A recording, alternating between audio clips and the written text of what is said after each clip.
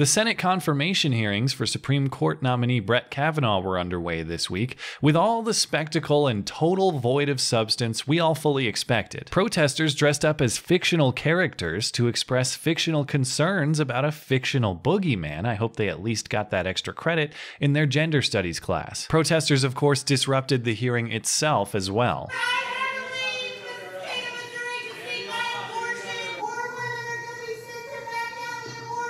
Fact, those police were actually forcing her outside to her Kavanaugh-mandated back alley abortion right there on the spot, not wasting any time. Democratic presidential hopefuls asked the tough questions in the hope of getting that precious CNN soundbite. Here's Kamala Harris. Judge, have you ever discussed Special Counsel Mueller or his investigation with anyone? Well, it's in the news every day. Have you discussed it with anyone? With other judges, I know. Got him. Guilty. You know, the interesting thing about that question is there's no way to answer no honestly. Have I ever discussed the Mueller investigation? Why, yes, I have, Senator. With you. Right now. Cory Booker heroically demanded the release of additional documents on a nominee he already said he opposes unconditionally. We have a process here for a person, the highest office in the land, for a lifetime appointment. We're rushing through this before me and my colleagues can even read and digest the information. Why do you need to digest more information when you already said that voting for Kavanaugh is an act of evil? You are either complicit in the evil, you are either contributing to the wrong, or you are fighting against it. But I guess we need to figure out just how evil, like on a scale from Hitler to Satan. My favorite Kavanaugh wolf crying was from this advocacy group in Maine urging Senator Collins to vote against the nominee. If you vote yes on Kavanaugh, you're voting to kill me. Well, thankfully, we're not quite yet to the full Kavanaughcalypse. At least we all get to watch the parliamentary prelude to our doom. And although it's been mostly useless spectacle so far, although pretty much every senator already knew how he or she was going to vote before the man even entered the hearing room, there have been discussions of actual policy and case law sprinkled in. One such exchange was between Senator Dianne Feinstein of California and the nominee over the constitutionality of a so-called assault weapons ban. There's some necessary context to understand the exchange in full here. Feinstein authored the federal assault weapons ban that was in place from 1994 to 2004. Functionally, this bill just banned scary attachments to semi-automatic firearms. It was basically a game of pick one. You can have a pistol grip, or a flash hider, or a folding stock, but if you combine any of these features, suddenly your firearm magically becomes a military weapon, even though none of these attachments actually impact the ballistic performance, aka the deadliness of the weapon. On the other side, there's Brett Kavanaugh, who wrote a dissenting opinion in a 2011 DC gun rights case over the district's similar assault weapons ban, saying that this ban was unconstitutional under the Supreme Court's Heller precedent, because the weapons that law was banning were in common use being the test the Supreme Court established in the prior case regarding whether certain firearms can be constitutionally banned or not. With this understanding, Feinstein begins her questioning by arguing that her assault weapons ban was effective. My office wrote the assault weapons legislation in 1993. It was law from 94 to 2004. I happen to believe that it did work and that it was important. 2 points here. One, efficacy is irrelevant to the constitutional question. A law against speech of certain persuasions might be effective in controlling those opinions, but that doesn't mean that such a law is square with the Constitution. And second, I don't care whether you personally believe the law worked or not, Senator. I care what the evidence says. A 1997 Justice Department study, quote, failed to produce evidence of a post-ban reduction in the average number of gunshot wounds per case or in the proportion of cases involving multiple wounds. In fact, because so-called assault weapons were used in such a small fraction of crimes and murders specifically, it was statistically difficult, if not impossible, to measure the law's effect. Now, that analysis was short-term. It was conducted only 3 years after the law's passage, using only 1 year of data, but the authors revisited the case in 2004, writing, quote, "We cannot clearly credit the ban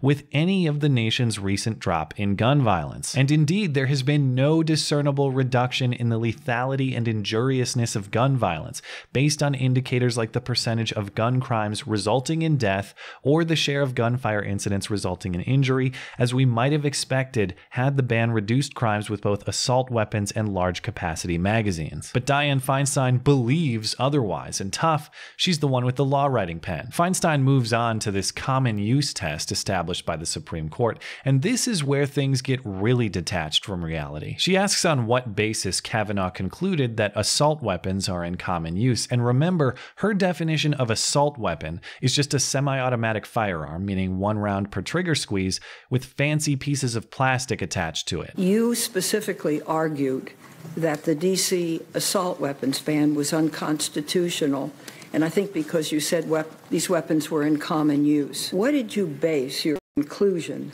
that assault weapons are in common use?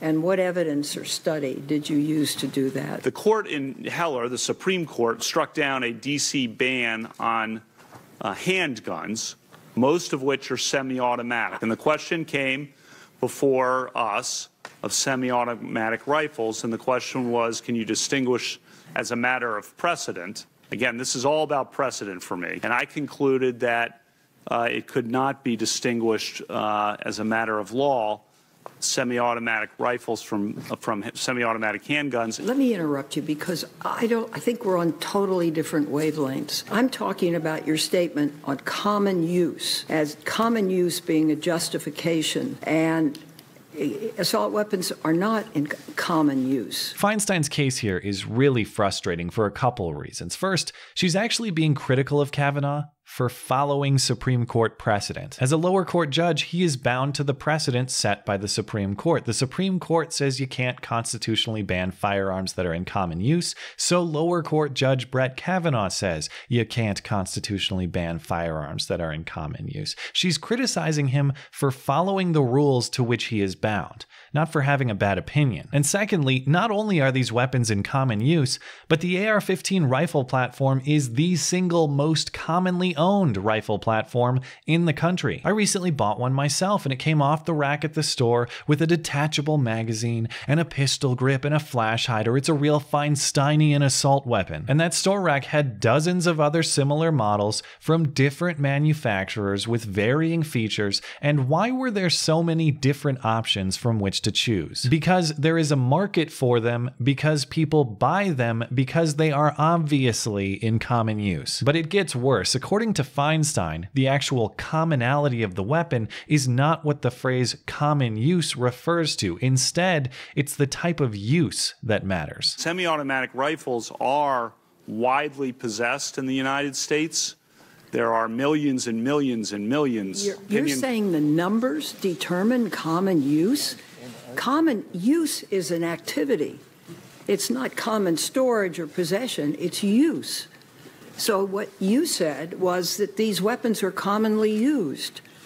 They're not. Yes, they are. Every single day. Target shooting, hunting, any number of other lawful purposes. And even if I don't personally take my rifle out every single day or even every week, its simple possession in my home is in fact itself useful. If a situation arises in which I must defend my life or property, it's actually critical. That usefulness does not pause for even a moment, ever. How do you reconcile what you've just said with the hundreds of school shootings using assault weapons that have taken place in recent history?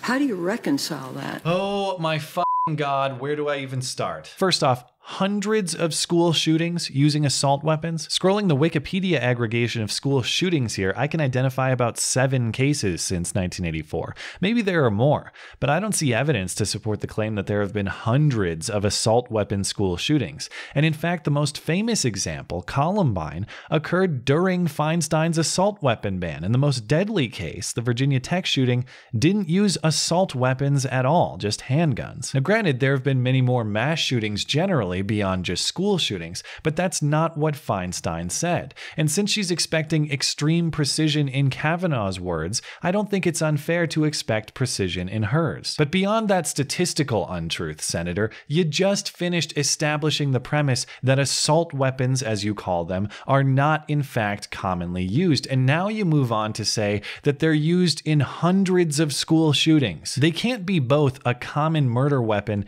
and uncommonly possessed. You have to pick one premise and stick with it. And don't ask others to reconcile their perspectives when your perspective is diametrically irreconcilable. Now, the good thing is this exchange, just like the rest of this hearing, is nothing but a show. It's a formality so that everybody can say they're doing their jobs. Dianne Feinstein is voting against Brett Kavanaugh no matter what he says. Brett Kavanaugh is getting confirmed to the Supreme Court no matter what Dianne Feinstein says. And this discussion between them probably won't have any meaningful impact at all. But I did find this exchange telling and worthy of consideration, as the gun control debate will surely arise again soon. Regardless of your opinion or mine on guns, whether they're adequately regulated at present or not, I hope we can all agree on this general idea. People regulating fundamental aspects of our lives, what we can do, what we can say, what we can possess or not, the people doing that regulating ought to at least have an understanding of what they're regulating. And it is abundantly clear, whether you like guns or not,